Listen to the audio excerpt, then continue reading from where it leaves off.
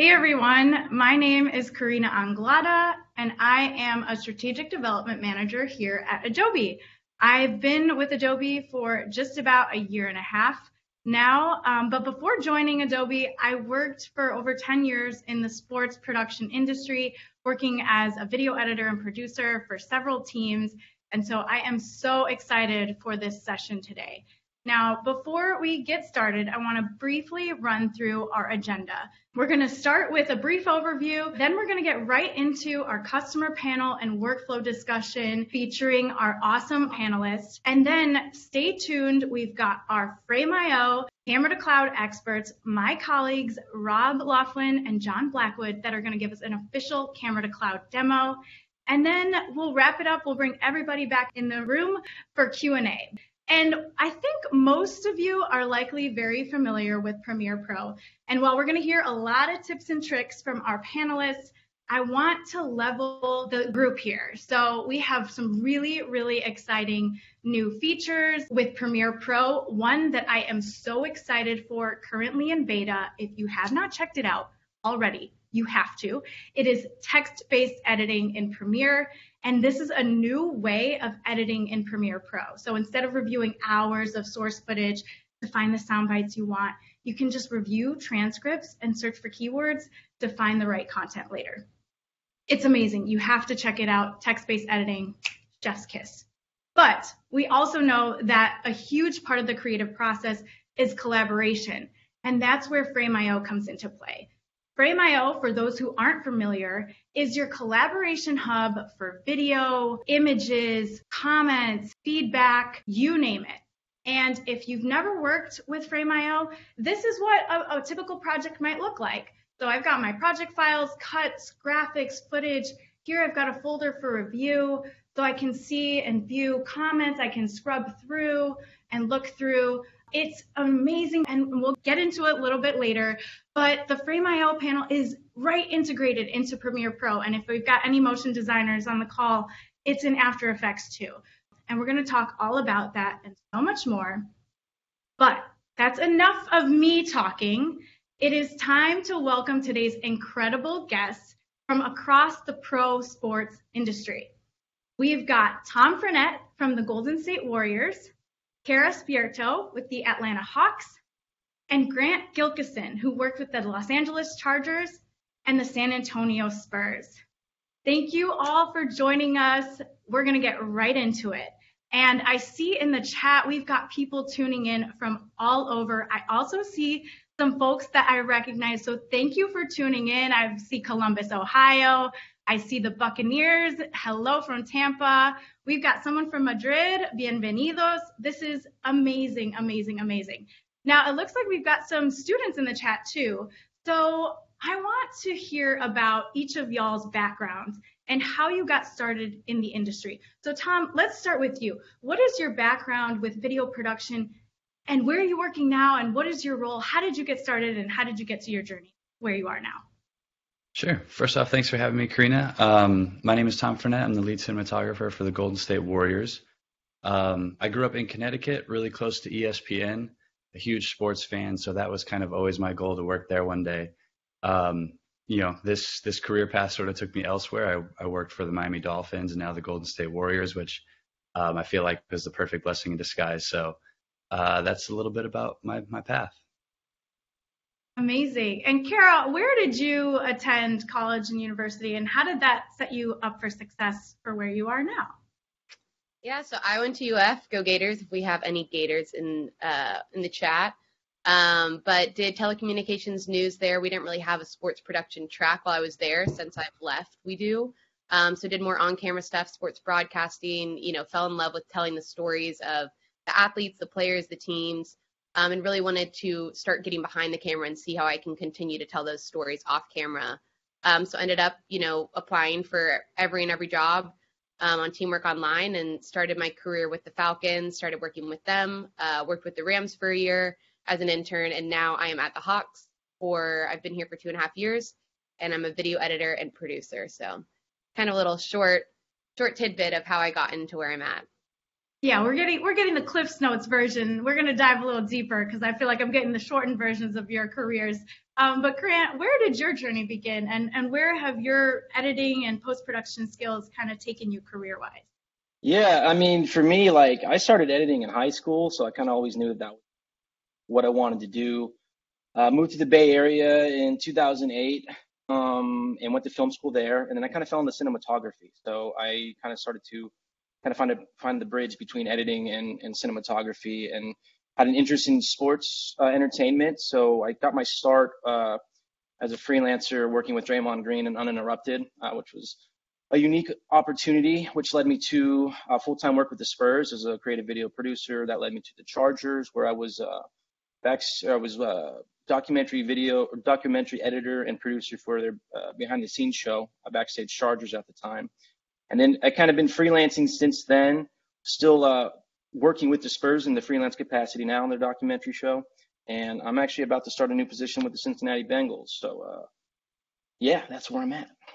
Amazing. Late breaking news. That is amazing. Congratulations. And I love having you all in this room because lots of different experiences. And, it seems like working for a sports team, your video content ends up in so many places, right? Like you mentioned, documentary style, social media, going to games and seeing all the content on the video board. So for each of you, what kinds of content are you creating? And Carol, we'll start with you. So I do a lot of the basketball side of things. I have been traveling with the team for the last 2 years. So a lot of the quick turn stuff that happens in game, a lot of the post game stuff, just those short little edits. But my passion is also long form. So something that I've started working on with the Hawks specifically is our all access, and kind of taking that content and not just doing, short tidbits on Instagram, but taking, more of a lengthy video edit and putting it on YouTube so people can learn more about, for example, John Collins and AJ, our rookie this past season. So, just kind of start that off with the Hawks, but it's been fun because so many people nowadays do go to YouTube. They want to know more about the players. They want to know who they are off the court, off the field. So I've had a lot of fun with that recently. And I would say that's kind of, those are the main videos that I do kind of throughout the season. Awesome. And Tom, we've got someone in the chat that said you must be a little busy right now, so thank you for showing up today. And I echo what Mark says. But what type of content are the Golden State Warriors video team capturing on a day-to-day basis? What does your day in the life kind of look like for you? Yeah, for sure. I'm sure there's a lot of similarities, not just between the three panelists here, but everyone, even in the chat. There's a ton of all access features that we do. Obviously, we all film game highlights. That's why we do this. It's the most exciting. So we spend a lot of time with that. We also have at the Warriors our Chase Center umbrella is all really one piece. So we do a ton of content for events at Chase Center, events really promoting indoors, whether it's a concert, outdoors, whether it's some sort of community event. There's a ton of work like that. And like Kara, I travel with the team. We actually leave for LA later today. I haven't packed yet, so that's a few hours away. So yeah, all sorts of all access. I'm sure there's a ton of similarities between everyone in the chat and really the pro sports world as well. Amazing. And Grant, where does your work get published? It seems like nowadays there's content everywhere. Kara, you mentioned YouTube earlier. There's a demand for, the 9x16 kind of content. So for Grant, where is your content typically getting published? Does it vary based on the project? Yeah, it varies based on the project. Like the long form stuff definitely lives on. But from there, you have, like for example, the Spurs documentary stuff. That's main place it lives is YouTube. But all sorts of cut downs, different dimensions as far as 4x5 and 9x16 things that you need to cut for specific platforms. So like IG Reels or Twitter, TikTok these days. It's kind of all over the place. And even with the long form documentary editing, you got to pull 30-second social spots, 15-second Reels spots, and be real flexible as far as like what your deliverables are. Even though depending on if it's a 30-minute documentary piece, you got to be thinking social all the time. But yeah, that's kind of a short little brief answer. I love that. And I know we're going to get into that a little bit later with diving deep into Premiere Pro. But I'm curious for all of you, because you've had such vast experiences, what has been your favorite project or video that you've ever been a part of or worked on? And if you haven't, what's been the most challenging project you've worked on? I feel like that's, editing is like, I always like to tell people it's like surgery in a sense. You're getting into the nitty gritty, finding the exact moments. So Kara, we'll start with you. I think I kind of have two that I like immediately will think about. Kind of being on the basketball side, seeing the basketball team, seeing the work that they put in. The coolest experience I've been a part of was just kind of when we won Game 7 in Philadelphia 2 years ago for to send us into the Eastern Conference Finals. Just seeing the camaraderie within the locker room and how excited the team was and all the hard work they had put in. Being able to see those moments and then take those moments, and I'll share it later with you guys, and how we share it with the fans and let the fan base be able to kind of see in the locker room and get to see these players that they've been watching all year, how they performed on the court, and kind of getting to be that inside look for the fans. I love being able to do that.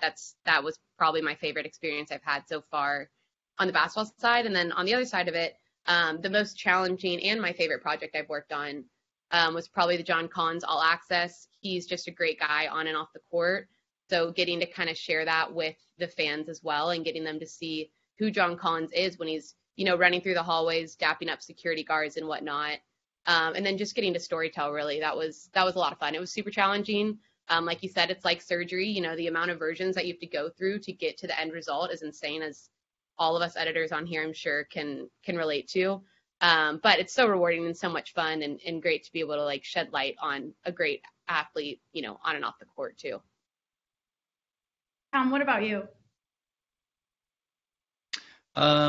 Favorite project? I was trying to think about that while Kara was answering, but I don't know if I have a favorite project. I guess I could give the Tom Brady response of my favorite ring is the next one kind of thing. Favorite big project is the next one. So I'm gonna cop out and use that as my answer.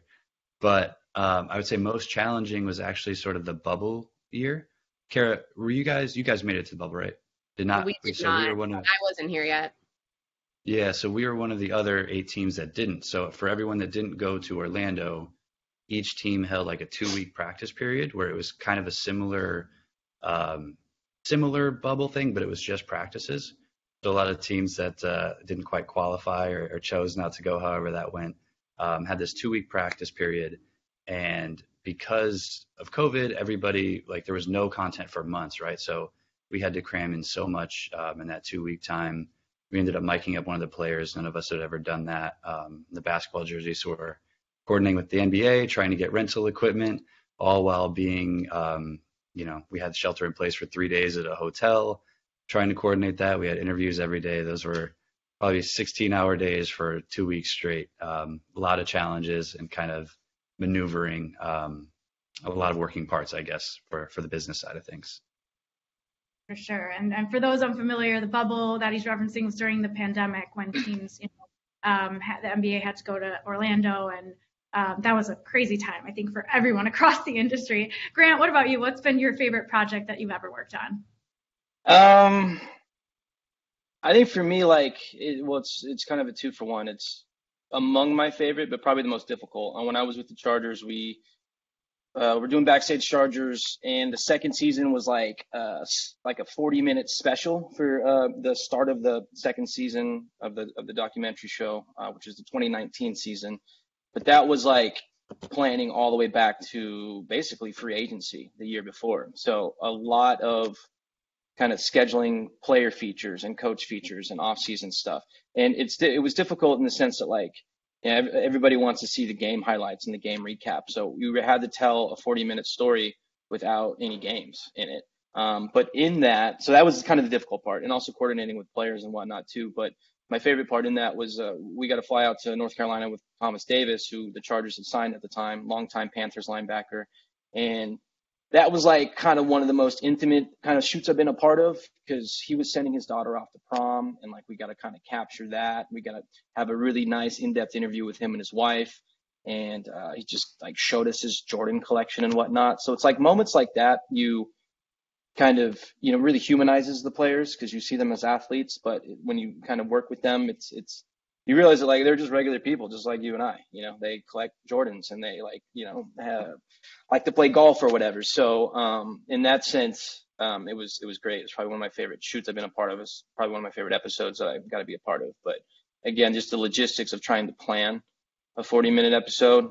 One thing I will say is like we had a whole 15-minute ending sequence planned out, and a certain somebody, I won't say who, dropped out at the last minute. So we had like a week before the episode had to air, and then we just had to be quick on our feet. And that's just kind of one of the things that like I think you need to really kind of be on top of working in sports entertainment and expect to just be like adaptable. But yeah, anyway, so. Yeah, no, that's a Great great advice. Yeah, totally. I mean, I think that applies to everyone, no matter where you work, and not even just the sports industry, right? Like that's a great skill to have. We've got a question from the chat. Rodolfo has asked for each of you, how big or small are your video crews for game day? So Tom, I feel like you will start since you're kind of in it, coming off a game yesterday. So how big are your video crews for game day? Yeah, so yesterday I think we had probably 5 people shooting total. 3 of us were mostly on game action. 1 of us was on fan shots, and then the final person was on press conferences pre and post game. That's kind of how we divvy it up last night for the game against the Lakers. We had 1 videographer courtside, 1 in one of the portals, as we call it, one of the bombs, kind of a slash angle on stands. You'll see where the broadcast cameras typically are. That third one was roaming. Actually, 3 and 4, both the game action and fan shots were roaming, and 5 was on press conferences. All that content obviously is for game recaps. We do mini movies, long form YouTube content, TV shows, all for that purpose. And then Grant, you had a great point earlier about you're focused on shooting for long form, but you have to keep in mind social media. So it's just kind of the the ebbs and flows of this, and trying to please every party possible. Kara, how big or small is your team for game days? It kind of depends. It changes from obviously on the road. You can't take all your videographers with you, unfortunately. But at home on the big games, we'll have 4 people. So we'll have 1 person on the court shooting, and then we'll have 2 people roaming. 1 will be focused more on fans, and the other one will be more on gameplay. And then the 4th person we normally use as like an editor. That's what we did during the playoff run. We would just have them edit and then also help in whatever else. Post game I would say is kind of when you need the most cameras, because we're lucky at our arena. We have a lot of great shooters in the arena as well that we can use that have, great slow-mo cameras as well. So we'll be able to use angles of everything gameplay. But, post game, someone needs to follow Trey, someone needs to follow DeJounte, someone needs to be in the hallway, someone needs to be in the locker room. So that's when you kind of see all hands on deck is so helpful, especially at those home games. It's amazing. And it's interesting hearing that you guys discuss how many shooters and people working behind the scenes, because one of the trends we're seeing right now with all of this capturing of footage is a big shift of working in the cloud. And so for Tom and Kara, your teams have been utilizing Frame.io's Camera to Cloud for some time now. So for Tom, from a capture standpoint, how has your squad's workflow evolved over the past year or so? Yeah, quite a bit. We first started using Camera to Cloud really in hopes to send out highlights to our social media team as fast as they can get it on the broadcast angles.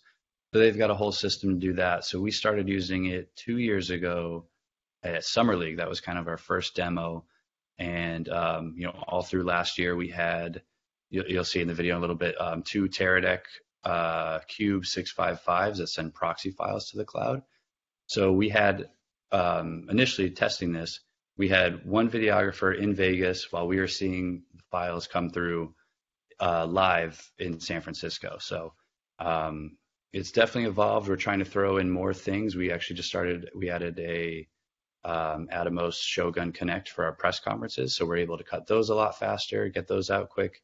But we primarily use it for highlights, and we've just sort of evolved in finding more ways to make it faster and bugging the hell out of our IT team when the Wi-Fi is slow. I love that. It wouldn't be a day in a job if you're not bugging another department, right? Kara, I want your honest opinion. How did your team feel when you first introduced camera to cloud to the crew?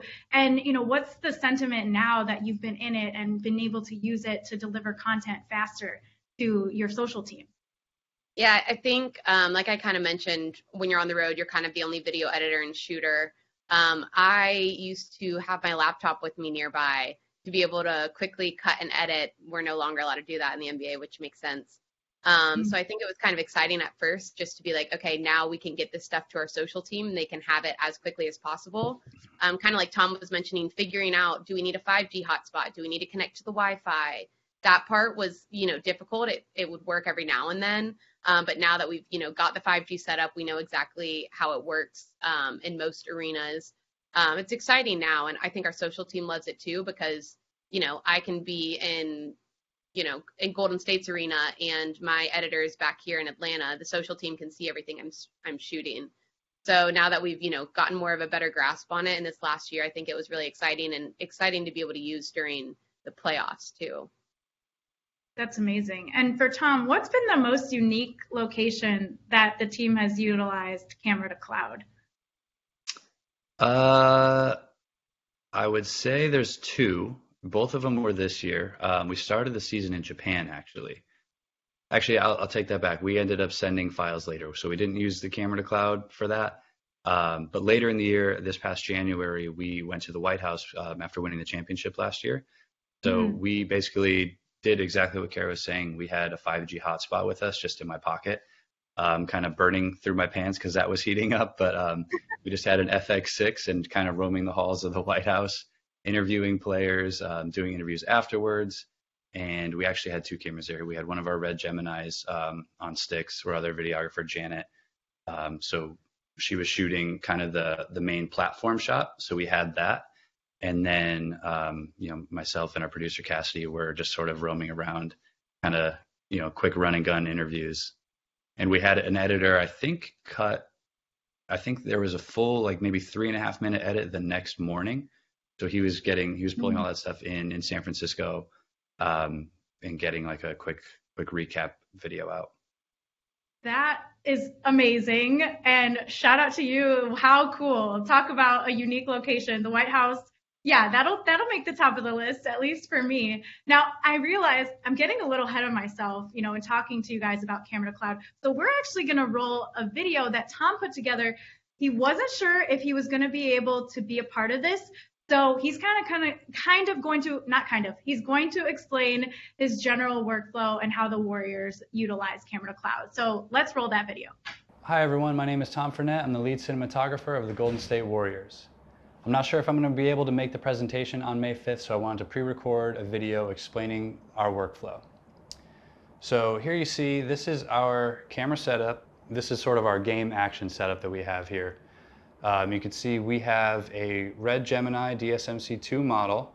We shoot with the Canon 25-250 lens, and we send our files, our game action files, to the cloud courtesy of this Teradek Cube 655.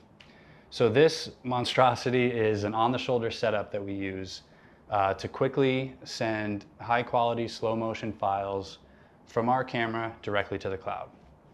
And what's most important about this is the proxy files that this creates are usable working files. I know when camera to cloud first came out, everyone was like, okay, how is that possible? And even still, sending raw files over Wi-Fi or any sort of network is pretty strenuous on a network capability. So this device right here helps make all that possible. This creates MP4 files just via the SDI output of your camera, and it fires when you record on your camera. So I want to break down the workflow a little bit here. When we have our camera set up and ready to go and it's during a game, we can just hit record on camera right here, and then via the SDI output of the camera and the SDI input on the Teradek Cube 655, the encoder itself is also recording a smaller proxy file. So that's saving to the SD card right here. So while we're recording 16-bit RAW with the red mini mag here, this is only recording a 6 megabit per second MP4 file. So the file size on here is much, much smaller and much more digestible than you would have here, especially on a cloud workflow. So let's cut that. So everyone always asks our video team, how do you guys send these high quality files from your Red cameras directly to the cloud? And the encoder here that I just mentioned is a really, really cool tool. It will record those small MP4 files to the cloud, and then as soon as the file closes, it stops recording, it'll start uploading wherever you want it in your Frame.io workflow. When our video files finish uploading, our editors can pull and drag directly into Premiere via the Review for Frame.io app. Now I want to dive a little bit deeper into this setup. So like I mentioned earlier, the camera's SDI output then goes to the encoder. But one thing to note is that the camera's SDI output will be limited to the base frame rate. So the camera right now is in a 2398 base frame rate workflow, but we're recording at 120 frames per second. So the SDI output will be sending 2398. So everything that you see from these proxy files will be in regular time. But there is a workaround. When we first started talking with Frame.io about this camera to cloud, that was a really big question for us, was how do we send these slow motion files to our digital team? That's really what people want to see. So we came up with a solution to put the camera into playback and then manually trigger via the record button here on the Teradek. So what I'm going to do now is showcase that. So we're going into our camera's playback mode, and we're going to select the correct clip. This one is clip number 52, and this is a clip from last night's game of Stephen Curry hitting a three-pointer. So I'm going to scrub to the right time where I want the clip to start, maybe around right here, and then I'm going to go back down to the encoder to manually trigger it via this red record button. So I'm going to hit play here, and then I'm going to go back down to the encoder and hit start recording. So now you can see we've got the ball going through the air at 120 frames per second. And then when you're done, you go back down to the encoder here and hit stop. That'll create a separate file that will also upload to the cloud, just with a different naming convention. So the best time that I've found to send back these slow motion files is during a timeout or when game action isn't happening, maybe a free throw. That's also a good time to make sure your files have uploaded, and the best way to do that I found is through the mobile app. So here we can see a bunch of clips that we had from last night's game, and we can see if the files are done uploading and also use it to communicate with our editors. So let's say we like this clip here. We've got about a minute-long clip here that we can check. Here's another Steph Curry three-pointer. So we can then communicate, add a comment to whoever our editor is, say check this one out, whatever we want to do. Or I think the quickest way is just to say approved, and then from there the editors can just see this clip is marked green. Let's work with that one first. So that's a little glimpse into the Golden State Warriors camera to cloud workflow. Please feel free to reach out if you have any questions. That is amazing, Tom. Thank you for sharing that with us. I have to ask, I mean, there's a lot in there, so thank you for putting that together. But how much time and how many headaches has this new process saved for you and your team? You know, I was thinking about this earlier when I mentioned the bubble. At the time, we were only allowed to have 2 people from the content side that were allowed, and I guess I should have prefaced that earlier. So we traveled with the team all year. We did COVID tests every day for 250 straight days. It was awful, but I wish I had this then. I wish that technology was available a little bit earlier, because I think, Carrie, you mentioned like you used to be able to, when no one was in the arena, you could just like transfer your card really quick, cut from that and send it over Wi-Fi because nobody else is in the arena. But sometimes we'd have to run back a house just to cut something, so that our social media team can have that, just to kind of give their feed a little bit of a variety. So it wasn't just, you know, TV broadcast angle, maybe a photo here and there, and you end up missing game action. So this has been awesome. It's so much easier. All I need to really check on is to make sure the files upload, and then know that our editors are taking care of everything else. That's amazing. And I forgot I threw the star wipe in there, sorry. Hey, we got to talk star about wipes. Yeah. Team Star Wipe here. I mean, hey, we're going to get into a deep dive with Premiere Pro and transitions and all of that, but I am Team Star Wipe. Maybe a heart wipe is nice too. That was a nice touch there.